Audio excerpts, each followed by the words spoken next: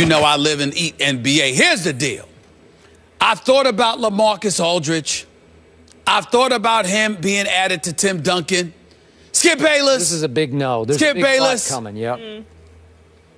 I still can't go with him. I knew it.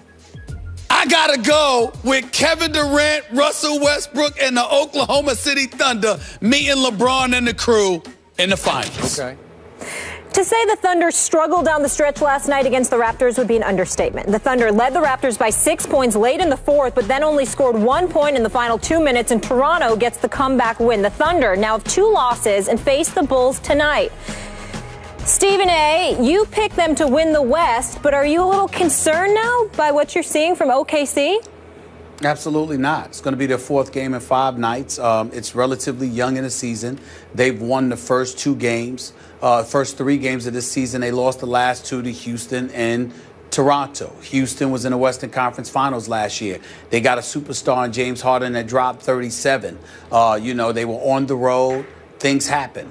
Against Toronto, this is the only undefeated team in the Eastern Conference. They're incredibly gifted. We all know Dwayne Casey could coach. They've got length and athleticism and versatility on their squad. The Oklahoma City Thunder have to do a better job of continuing to move the basketball, cut down on their turnovers. They've got to rebound the basketball, and more importantly, Kevin Durant and Russell Westbrook averaging 29 and 28 respectively, shooting identical from the field at 49.5%, which is an improvement for Russell Westbrook percentage-wise, even though Kevin Durant is shooting a bit better from three-point range. The reality is that they're combining for 40 points, 41 shots a night, 40 shots a night, actually. So when you look at it from that perspective, and then you think about the Serge Ibakas, the Enes Kanters of the world, both averaging over 11 points, but certainly not nearly as active shooting the basketball or what have you. It's not to say that the formula per se should change, Skip, because we all know that Kevin Durant and Russell Westbrook is going to carry the brunt of the offensive load. The flip side, however, is that you have to be careful to make sure that others get involved so they don't fall asleep on you during the game, whether it be offense in terms of being active, moving their feet, setting picks and screens, etc., or whether it be active on defense. Even though Serge Ibaka is averaging more than 3 blocks a game, you still need these guys to be actively involved and to get them involved. So what I would say to a Kevin Durant, a Russell Westbrook, turn it up a notch in the 4th quarter as it pertains to your willingness to shoot the basketball and be in attack mode. But prior to that, do a better job slightly of getting other guys involved just so you can rely on them to be active when it counts most, which is the 4th quarter. Because sometimes when you've got 2 prolific offensive individuals and you're shooting all the time throughout the game, guys will let you down in terms of their activity as the game wanes because they're not anticipating that they're going to touch the ball. So it's almost like that theory, Skip, feed the beast, get them involved, make the other guys happy initially, knowing that when money time arrives, you are the 2 that will deliver the goods. It'll take a little bit of time. They got a new coach in Billy Donovan, but they got exceptional assistants in Monty Williams, who should still be a head coach, by the way, and a guy like Maurice Cheeks, who should also still be a head coach. So having Billy Donovan surrounded by those 2 guys, I think will help, and I think Durant and Russell Westbrook will feel themselves out, feel the rest of the team out, but I don't think there's much to worry about this early. I do. I know it's early, but I've been watching a lot of Thunder basketball. Already, I'm seeing that troubled dynamic between 2 superstars with 1 basketball to share. I watched the game. I'm going back 4 games to the one at Orlando. They should not have won the game, but they got very lucky because Russell Westbrook banked in a straight-on 3 at the regulation buzzer to send it into overtime, and they won in 2 overtimes.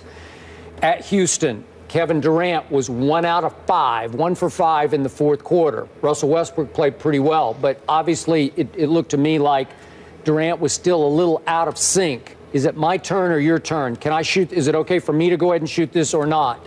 Then last night, that was a home disaster. I know it's way early. We can't overreact just yet. But Russell Westbrook, who can be everything that you say that he can be, he well could win the MVP this year. That was not an MVP performance last night. He went 1 for 8. in the fourth quarter of a game in Oklahoma City that they should have put away easily. And meanwhile, Kevin Durant went 1 for 2 in the fourth quarter. So Russell took 8 shots, Kevin took 2. What's wrong with that picture? It's blurred, it's wrong, it's out of sync, out of whack. It just cannot be. And I get you. Toronto's an early season surprise. I'm impressed. They lead the NBA in fourth quarter point differential. So way to go. They roared back last night. And if you want to say stole that game, to my eye, it looked like they just won the game. It looked like they were the better team in the fourth quarter because of Westbrook, Durant, your turn, my turn, or my turn, your turn. Which way is it? And they don't have a pecking order in a way to close games that they can trust and that will work. So that's what I'm seeing. And again, like you say, new coach, new coaching staff, they'll slowly figure it out. But I still think down the stretch when it really counts, these two will have a hard time sharing one basketball. Well, I think they'll have a hard time sharing the basketball, Skip, early in the season, not later. We can't sit here and talk that and say that Billy Donovan is an exceptional coach, while Mo Cheeks and Monty Williams, at the very least, are exceptional assistants. That Kevin Durant and Russell Westbrook are superstar talents, and then insult them by acting like they can't find a way to figure this out. It's incredibly early. Everybody will play their role. Their positions will be defined. But if we want to sit there and nitpick about it, Skip, here's what I would tell you. Kevin Durant will need, not right now, but as the season wanes, will need to be more aggressive. It's not Russell Westbrook's fault that Kevin Durant only shot twice.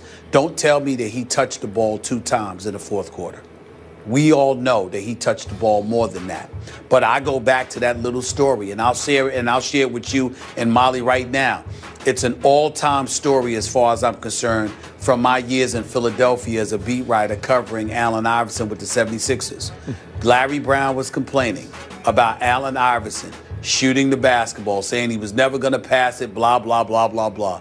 Allen Iverson pulled me out of the practice floor at Philadelphia College of Osteopathic Medicine, which is where the Sixers practice. And Allen Iverson told this quick story, Skip. He says, Stephen A., how long does it usually take us to get past half court? Would you say about 8 seconds? So the shot clock 24, that's 24 minus 8, that's 16, right? He said, I come up the court. I give it to Eric Snow. Eric Snow gives it to Tyrone Hill. Tyrone Hill gives it to George Lynch or somebody, or Dikembe Mutombo. And ultimately, the ball comes back to me. He says, Stephen A., it's about 5 seconds left on the shot clock. If you let the ball get back to me, evidently you didn't want to do something with this, so what you expect me to do? Of course I'll go shoot the ball. And I broke down laughing because as much as that might irritate coaches and beyond, it actually made sense. So when you look at it from that perspective, the reason why the Russell Westbrook story comes into play with Kevin Durant is Russell Westbrook's bringing the ball up the floor. He's the point guard. And they do whatever it is that they do. If the ball touches Kevin Durant, and Kevin Durant is 6'10", who can pull up from 30, who's got a handle nasty enough to go on anybody, doesn't take it upon himself to shoot the basketball, what the hell is Russell Westbrook supposed to do? You got to want to do it yourself. And that's what I'm saying. And I've seen Russell Westbrook give Kevin Durant the ball enough where there is absolutely positively no excuse on God's green earth for Kevin Durant to be taking 2 shots in the fourth quarter.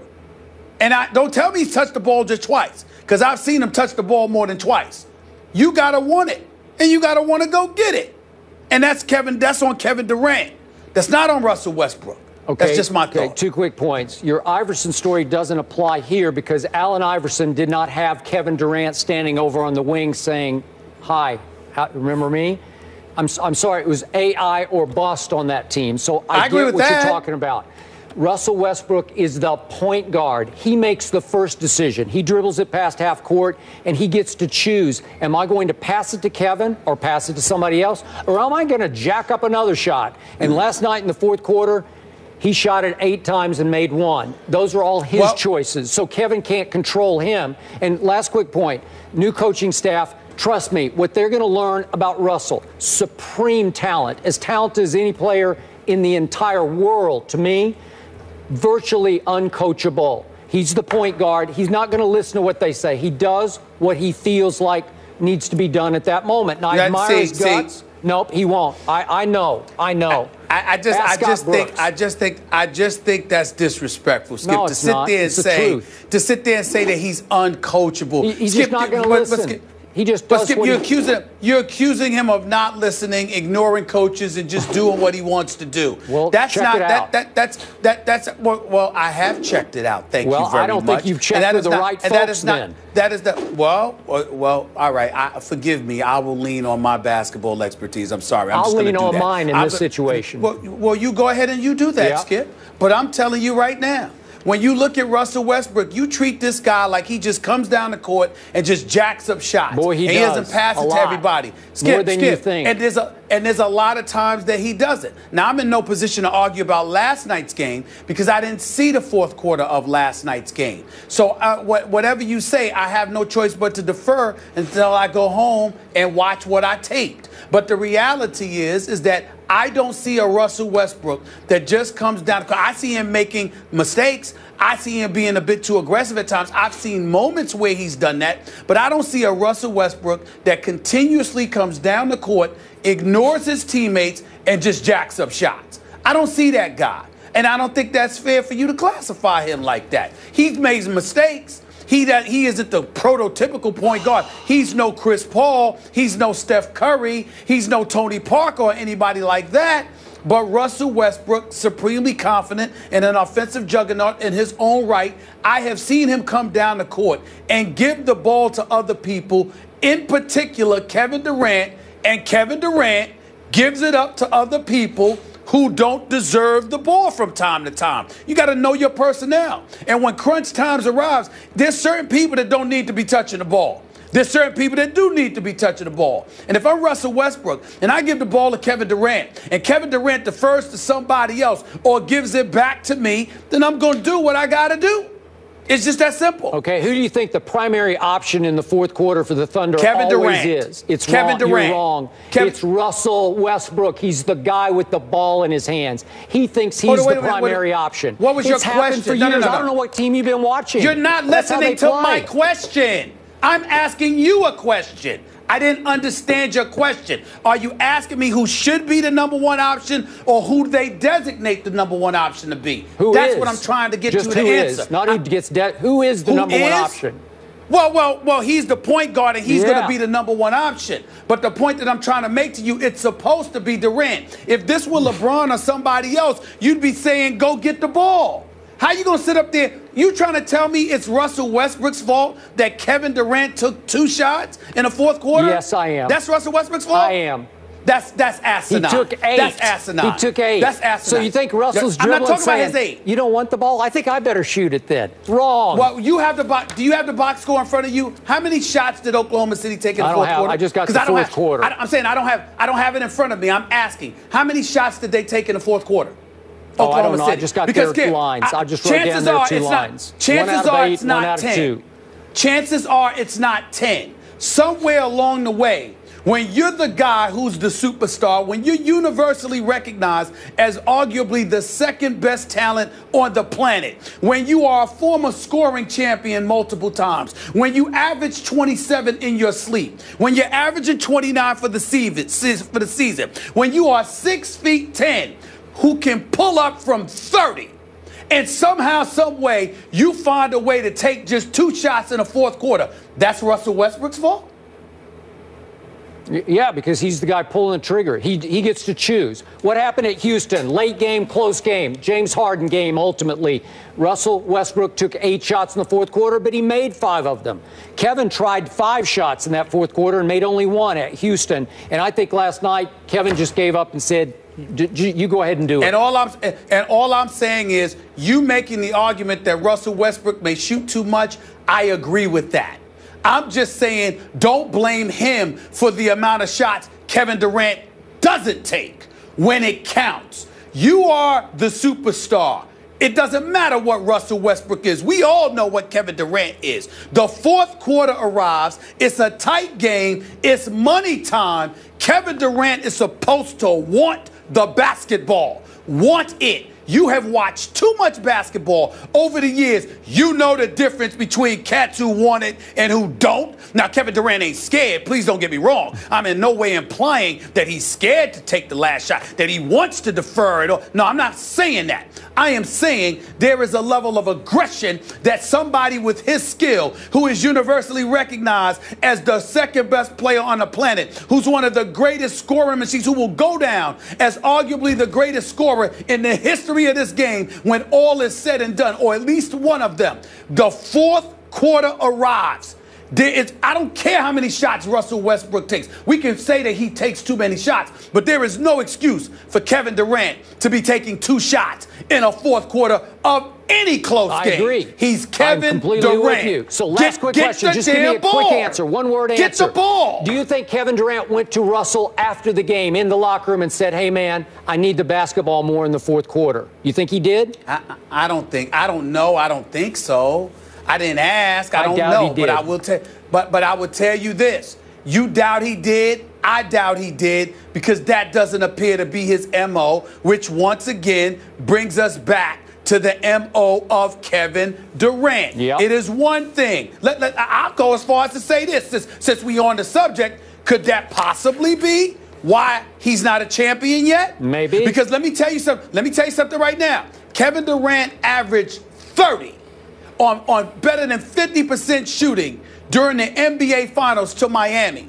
There were times when we thought that was the quietest 30 we had seen. Good point. But when Russell Westbrook dropped 44 on them, it was loud, wasn't it? Because you saw an assassin coming in. Even though they lost that game, you saw an assassin trying to come at you. All I'm saying is Kevin Durant is one of the top 2-3 players on the planet Earth. There is no excuse for a close game to be going on and Kevin Durant shoots twice. You pointing the finger at Russell Westbrook. That is not Russell Westbrook's fault. You got to go and get the damn ball. He's got the skills to do it. Go get it.